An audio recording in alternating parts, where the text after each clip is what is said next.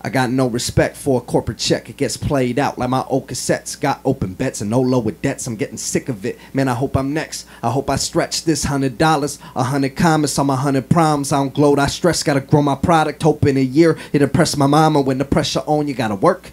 Even when the shit gon' hurt.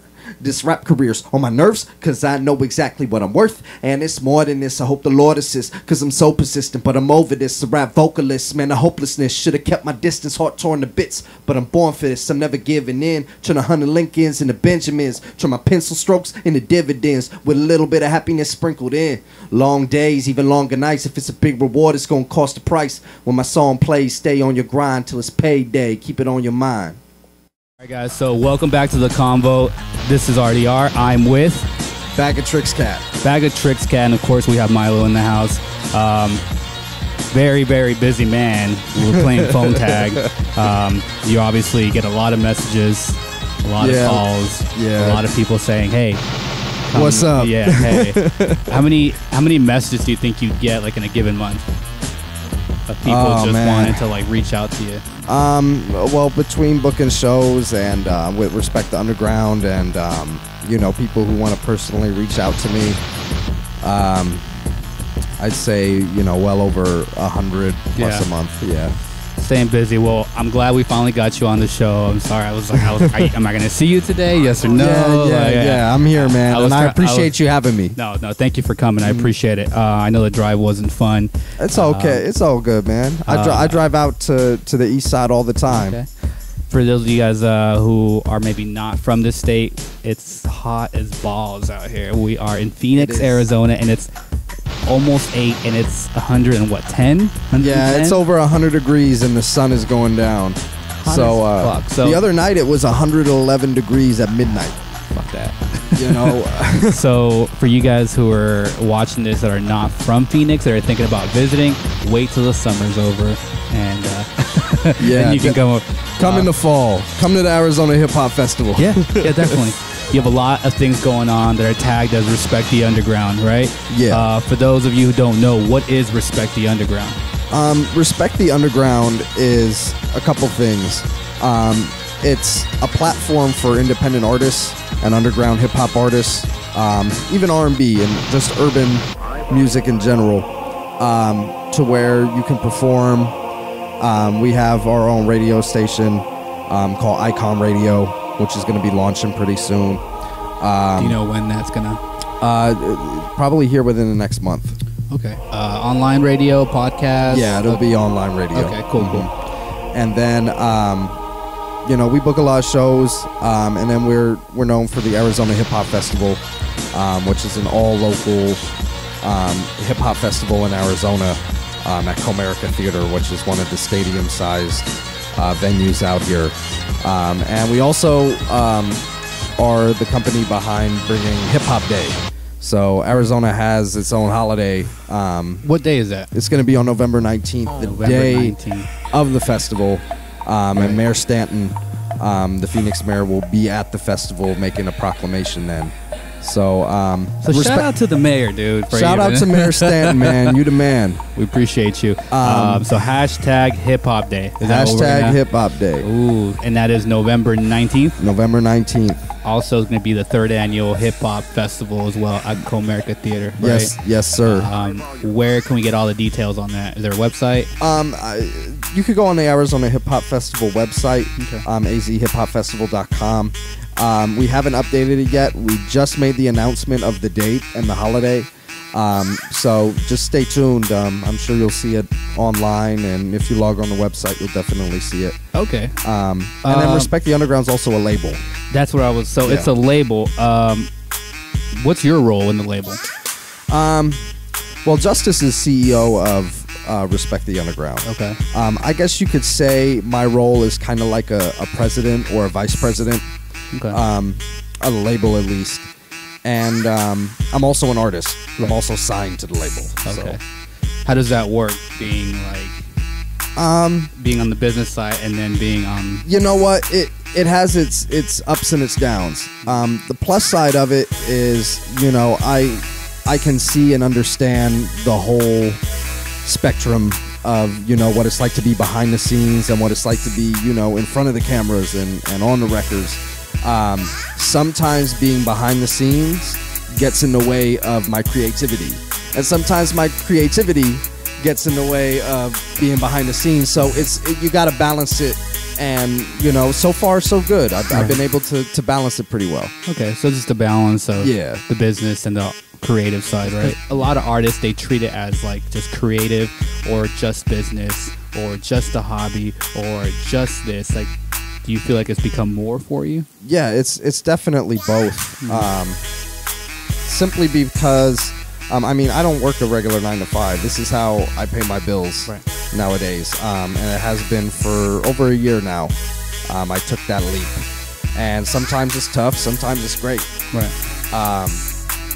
But when you meet at that crossroads, it's hard for artists to really balance and get their priorities straight. And sometimes you'll see artists that take that leap and do it, and then a couple months later they end up having to, you know what I'm saying, go get a regular job again and stuff because something happens. So you definitely have to have a lot of foresight. Hindsight doesn't really work with it. Right. So just keeping your eyes down the road. Yeah. What's gonna happen? Like right now, it's what month is it? We're in June, and my head is in. That's how fucking busy he is. I don't even know what fucking month we're in. My head is in November and December. The festival. You know what I'm saying? Sure I know what's gonna happen month by month. Okay. All the way up until then. After then, I don't know yet. You know what I'm saying? I have an idea, but I don't know. But as of right now, I know exactly what I'm doing between now and then.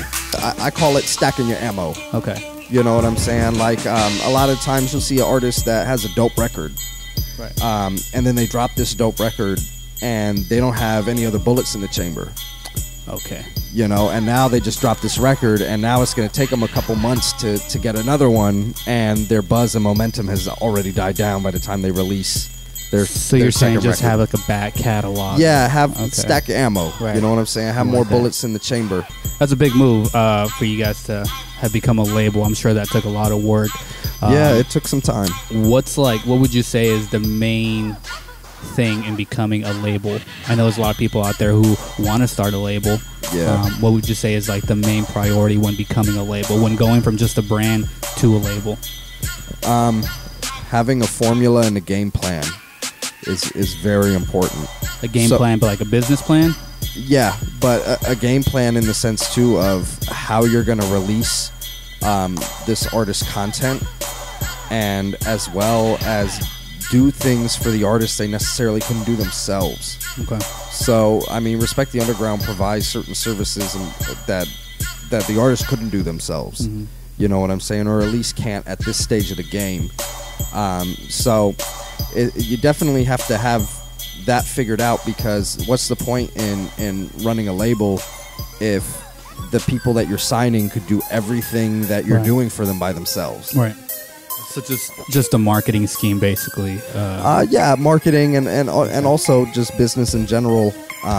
You know, it's very important. Right. Personally, I don't have a manager like that. Right. I have OGs. You know what I'm saying? That if I have a question or I'm unsure about something, I say, hey, what do you think I should do? And I get their collective opinions and I, you know, make my own decision. I had 2 managers in my career. The first manager was an idiot. The second manager was a moron. Right. A good manager is somebody who is going to care about your brand and your music just as much or more than you, and is going to send emails to blogs and websites and try to get your music placed. It's going to send emails to DJs and go to the club and shake hands with DJs and get your record in the club.